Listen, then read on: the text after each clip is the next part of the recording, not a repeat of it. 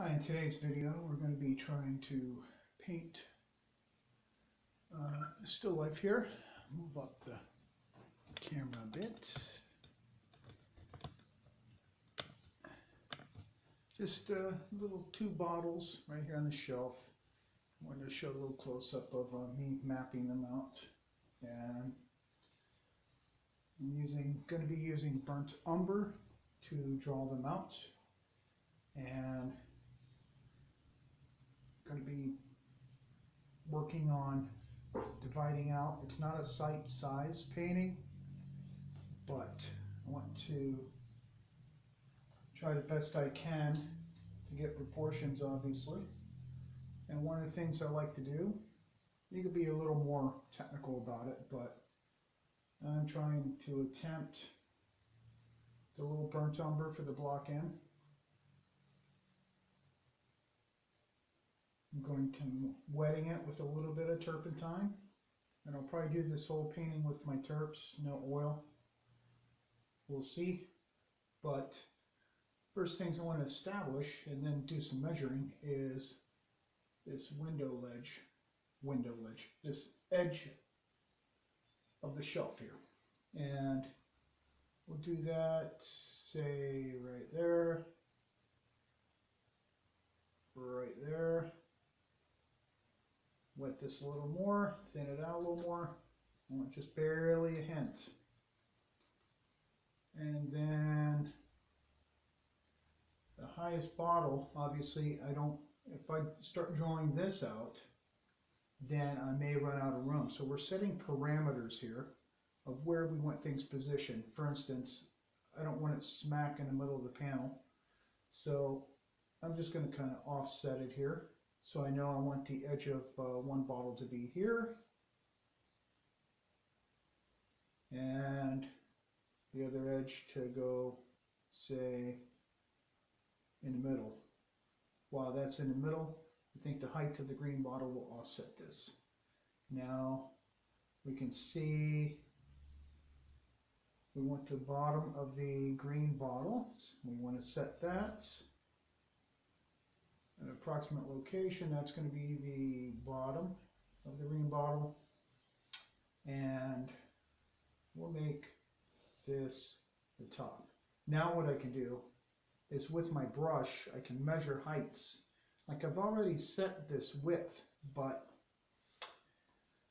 looking at it now I really want to get the height relationship of the green bottle, so that's going to dictate the width of the composition here. And I'm measuring the height of the green bottle, and in relation to the width of the whole project, it appears to be that the two bottles combined equal half the height of the green bottle. So with that determined, I'm going to approximate. Yeah, you could get a ruler and do this pretty exacting, but a lot of times when you're out there painting, you need a little bit of speed, so I'm going to do that, and it's about exactly where I thought. Right in the middle of the... So now I'll set the clear bottle. The edge of that kind of falls just below the ledge of the shelf. And in relationship to the height of the clear bottle to the green, I'm going to again measure the green. Wherever I stick my arm, when I'm measuring, I don't want to go like this to measure the green and then do this and measure in relation to the clear. I want to keep them at the same distance. So the height of that bottle, it's about 2/3. So we'll do this and got a mark. Okay. Got some things in place here. Now I'm going to start drawing, and we can see that what I'm going to do now, I'm not looking at shape of the bottle so much now, I'm making a geometric shape. So I'll make basically a rectangle with these proportions I've set, and then flesh out the bottle after. So, and this will give me some indications. Now I'm determining the width of the clear compared to the green. It's just a smidge wider. So back to the height of the green and the width of the green.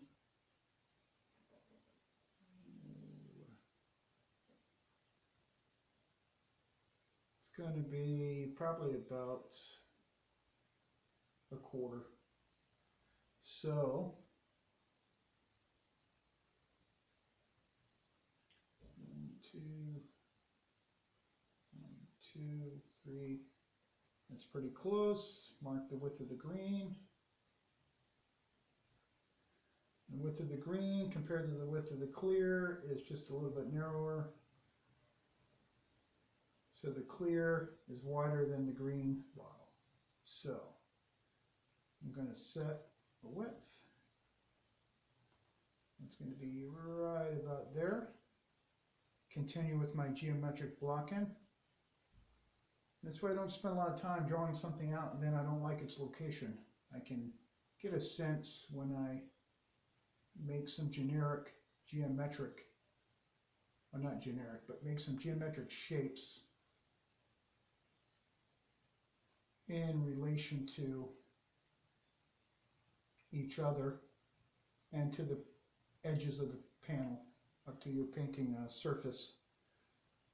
So there's some interesting negative shape and all that sort of thing. So here's the bottom of the green bottle, there's the side. So we have a little bit of overlap of the clear, which I kind of like. Now, I'm just going to set the back of the shelf, which is obviously going to be about right there. Let's go ahead and map that out. And I like to draw through the shapes because, especially with glass, you might need that indication. You can always paint over it.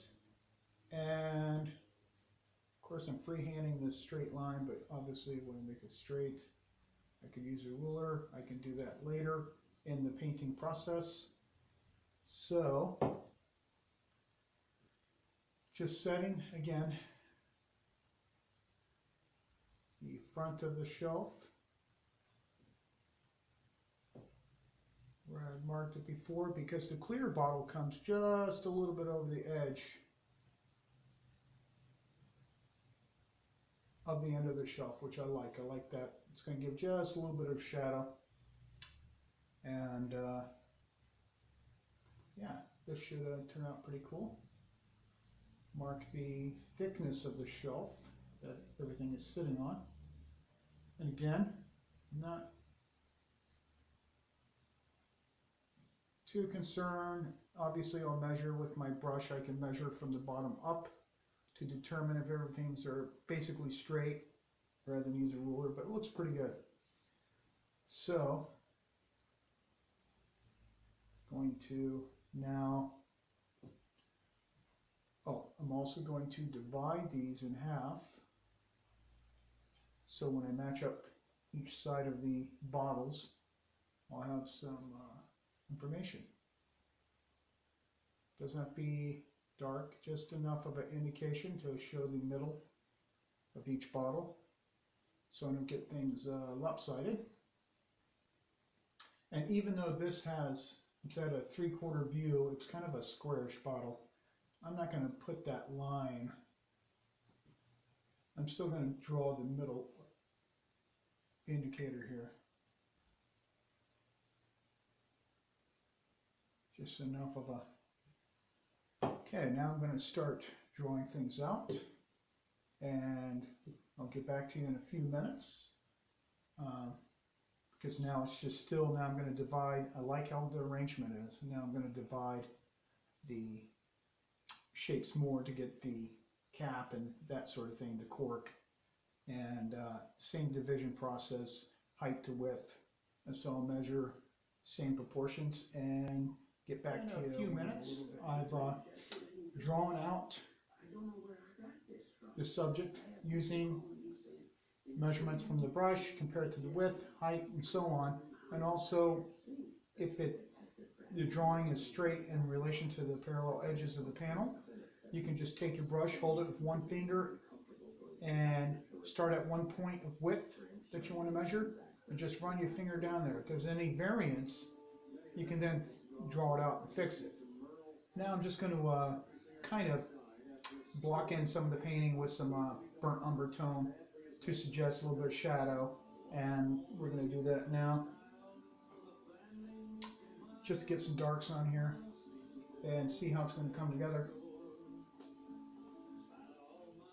Right now, just in this drawing phase, we're at about 20 minutes into the project. It's not about the time, I just, you know, this is the time you want to spend very carefully making sure your drawing's right. Otherwise, it's going to be a problem later on in the painting process. You can put all the paint and all the technical skill and rendering, but it's that drawing. It's like building a house. You got to have great foundation. So let's get some darks on there. Again, this is burnt umber I'm using, just to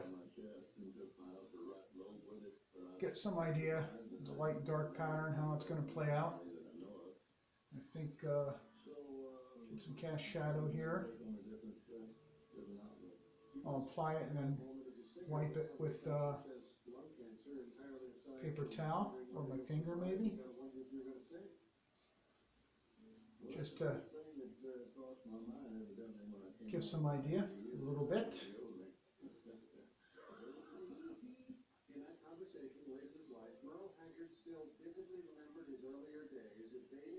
You don't want to obliterate the drawing too much because you need something to follow a little bit.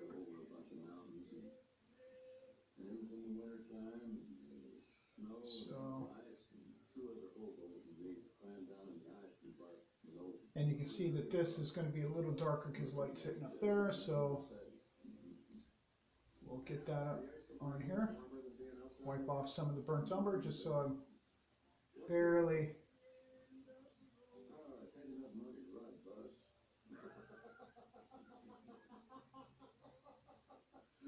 and get a paper towel.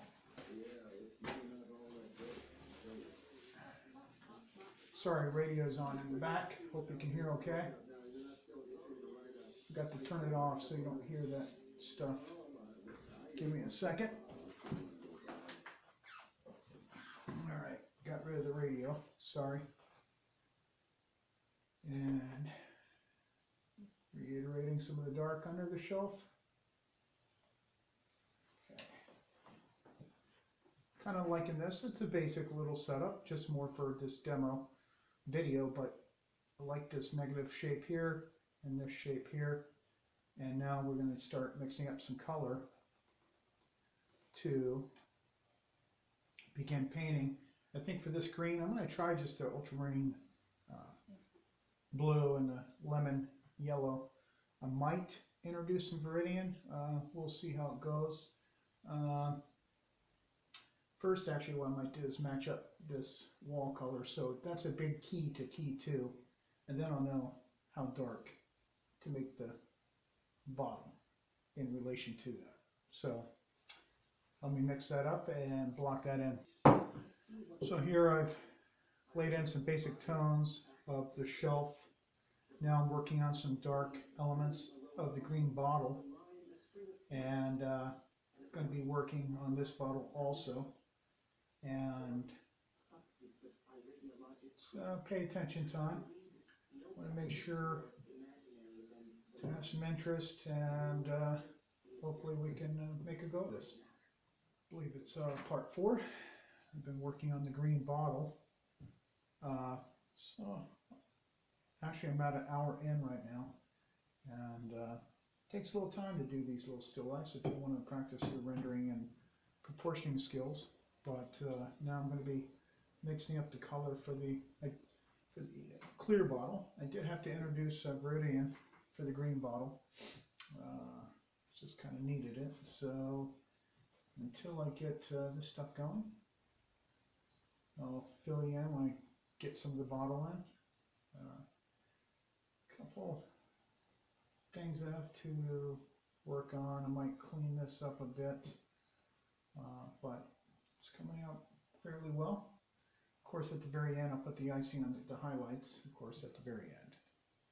I'm shooting a few minutes on the clear glass bottle, which I'm using a mixture of ultramarine blue, little viridian green, some white, and just trying to get a tone in here that I can then manipulate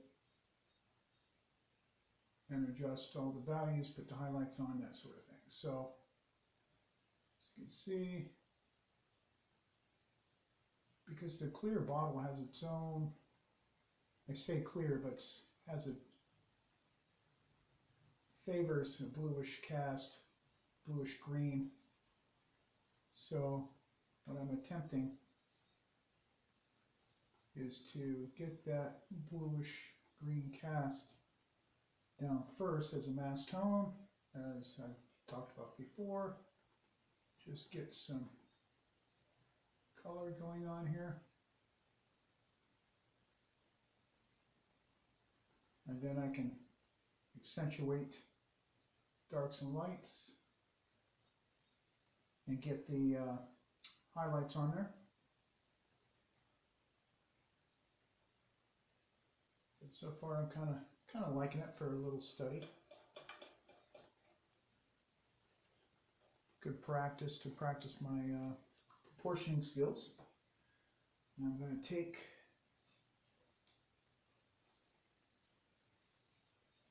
my smaller brush, work in some of these details here, which are quite something.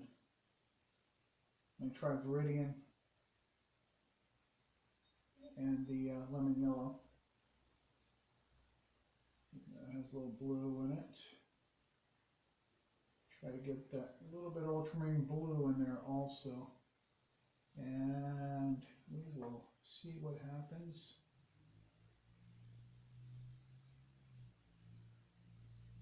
Just suggesting. Sometimes I might not put every single reflection in because I think sometimes it can break up an object too much. So something to be careful of, depending on the scale you're working. That's just something I'm trying to do here. It is quite the challenge getting all these little nuances, but you kind of got to take the time to try to see them, because that's what's going to impact the work. And now I'm just working on the actual shadow back in here. See if I can get this to go the way I want. Because don't forget, we already have some light tone on there, so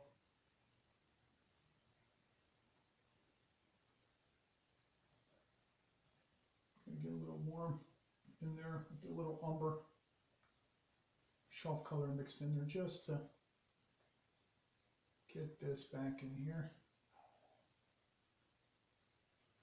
And the shadow on the wall behind the objects, trying to find them, get them in there. And then when I put my highlights on, I'll have something to contrast against, and it should pop. That's what I'm doing my work right here. Still kind of getting in some tones behind basically the glass, and then I'll put tones on the front of the glass. Quite a complex little subject here, but that's why I'm doing it. I want to be challenged, learn the skills, because I've been wanting to do some still life.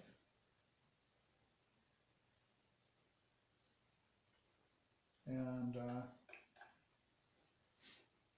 I actually would like to do car parts as a subject, but still thinking on that angle. Let's get some more stronger darks right in here. Oh, now it's coming to life. Coming to life. Let's see what we got. Now this little bubble, it's like an indentation underneath the bottle. That's going to be a challenge to suggest, but all I can do is the best I can do, right? So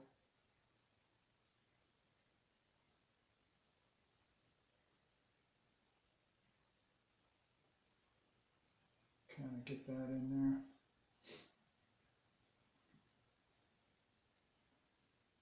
Suggest it as best we can. I think the key is going to be not making it too dark. Watch my edge control. Watch out for certain edges in a given area.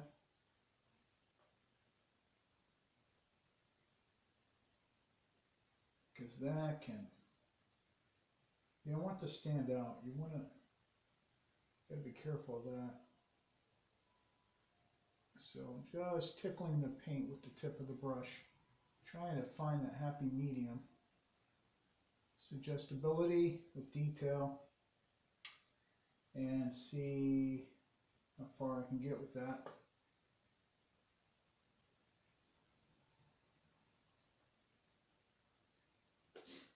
And not too shabby. Not too shabby. Just doing a few little minor. We got some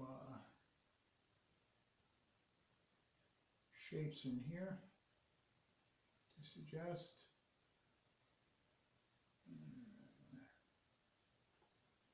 And I'm gonna just kill. See, that's the key, like this burnt umber sketch line. Should have probably thinned out the paint even a little more, but I didn't, so I'm working with it. And get this in there. Now I'm going to get just a few little highlights working on this part here, right maybe there. And see something there. Now the top of this rim will be the wall color grayed down. See if I have a little bit of that left. Great, with some blue. See if we can stand off here.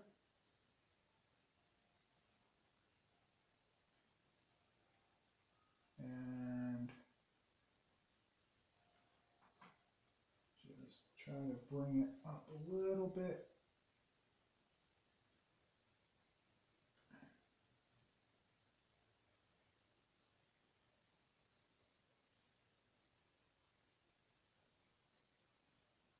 Seems to be working. Cleaning up some edges. Cork. Yeah, I'm liking this. This is liking it a lot. A little darkness right along. So when I put the highlight on the cork, let's get this in there.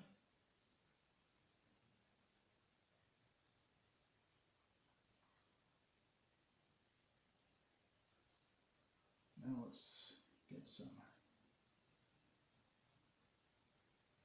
cork highlight here. A little white into my mixture for the shelving. And a little bit of the wall. Let's see if we can pop this out a little bit. See if we can pop it out. Now something to not get distracted from. Be careful of your ellipticals. Sometimes we get so caught up in one area and we get the elliptical in relation to the bottom, so it sits in space. Can be difficult. You got to be careful. So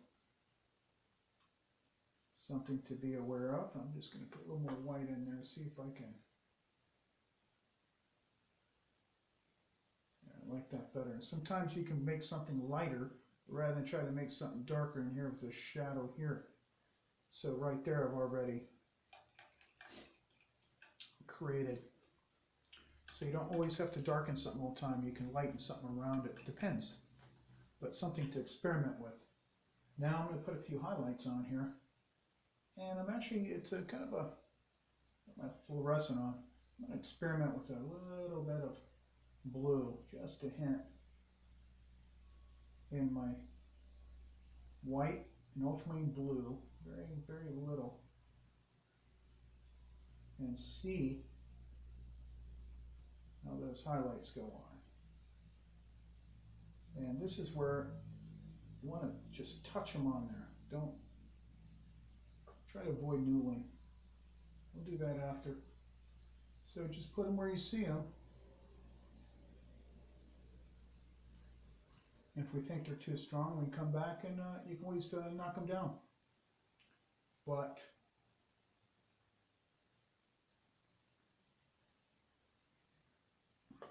be careful.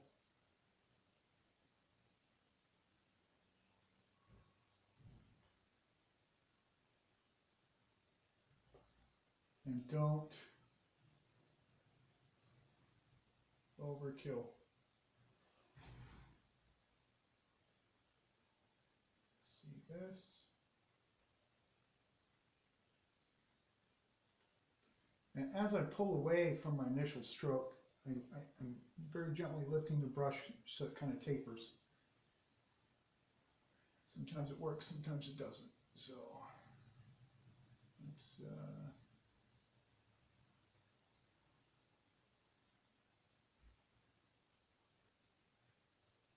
getting there. Now I think I'm going to go a little more blue. Just get a little bit deeper value because on the green, it'll still seem like very light because the dark's around it. So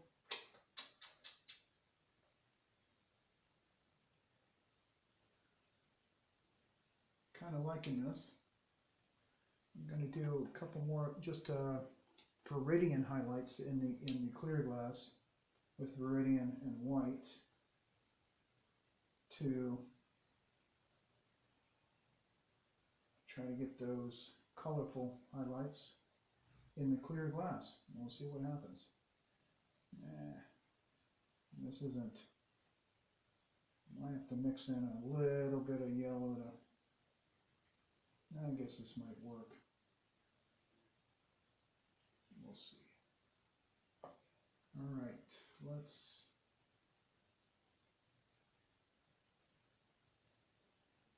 try to put them where we see them. Careful not to make them all the same. Add interest.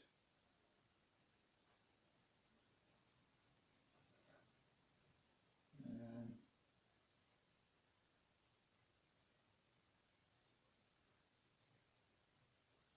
yeah, I'm liking that.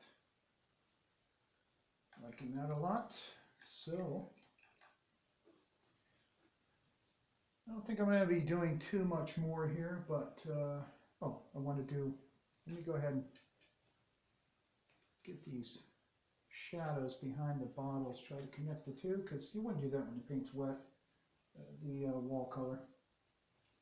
Just going to, a little bit ultramarine blue into my shelf color, mixed in with a little bit of the wall color, and see if we can become successful at that.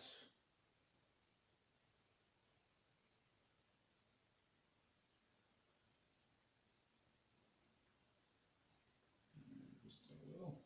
You don't want your brush too wet. Try to keep the paint dry. And this is where, yeah, it would have been nice to use some oil. Some thick paint, the turpentine, and with the oil, of course, it's going to bond to the panel better, but you got to be careful with the turpentine not to wet it down too much because turpentine evaporates and could cause bonding issues with the paint layers. So just want to get this,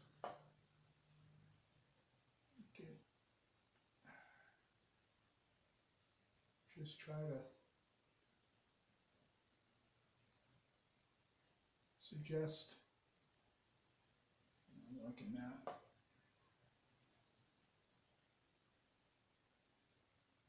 Soften some edges because it's a diffused light.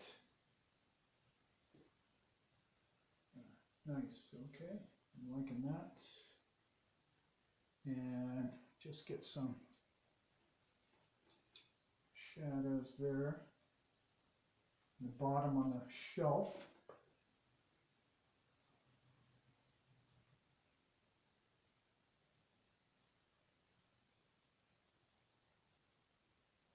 Just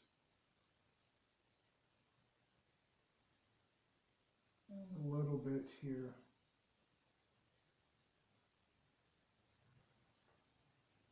And very lightly. Okay, now get some tabletop color to cut in here. And clean up my edges a bit. Soften. Kind of just melt that away. Get a little more. Cut that in. There. Alright, now just a little bit. There we go. This is just a little too dark. Okay. Now, you could go in here, obviously, which, depending on how finished you want your painting, I will light this a bit. Matter of fact, I can throw, just going to do a little bit of cad red with my orangey color, just to get some variation in there. Light it up just a bit. It's a little too.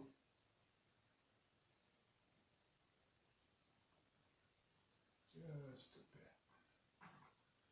Okay, I think that's gives you a little bit of an idea of how I go about doing a still life painting. And I hope you find this useful. And please comment. Give me some likes, subscribe to my channel, and please share this if you find it useful and you know an artist that can benefit. This is the painting after about an hour, I don't know, 20 minutes. So obviously you can spend as much time as you want on these things. There's the setup. It's been a little bit, I think I moved it just a fraction of an inch, but you get the idea. And try to show you some. This is a 6 by 6 inch panel. I don't know how well this camera does up close, but I will obviously go through here, add a little bit of the grain detail, nothing overpowering.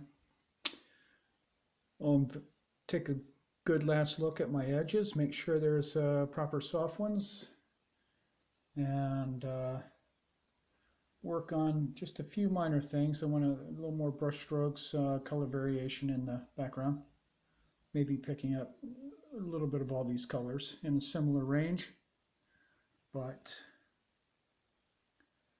hope you found it enjoyable.